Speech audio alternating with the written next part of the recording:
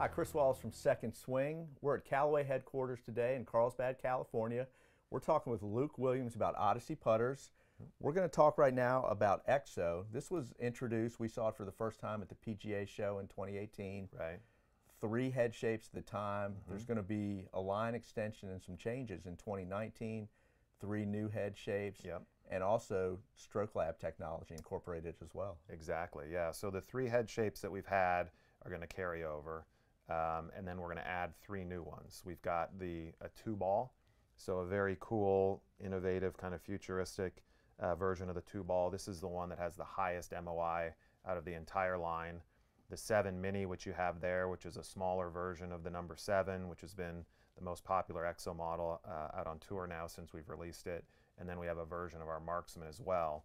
Like the original 3 models, the multi-material construction is really designed to get really high, extremely high MOI. So with the red portion, which is an anodized aluminum, we're able to take weight out of the center of the putter head and then redistribute it around the perimeter to get exceptionally high MOI.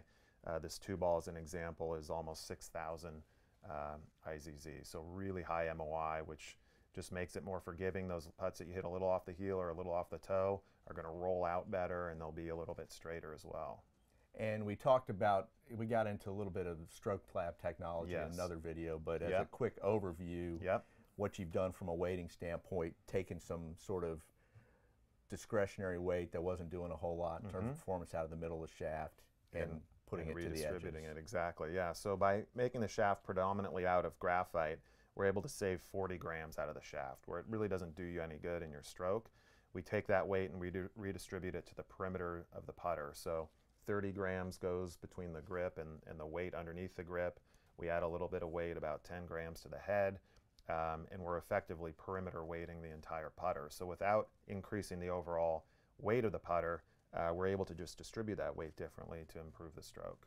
And as was the case when these were introduced, going forward in 2019, we'll have the white hot micro hinge insert as well. Yep, the white hot micro hinge, which we introduced on the EXO, will continue forward, so you get that white hot feel, but with the roll benefits of micro hinge. Good stuff. Luke, we appreciate it. Thanks. Thank you.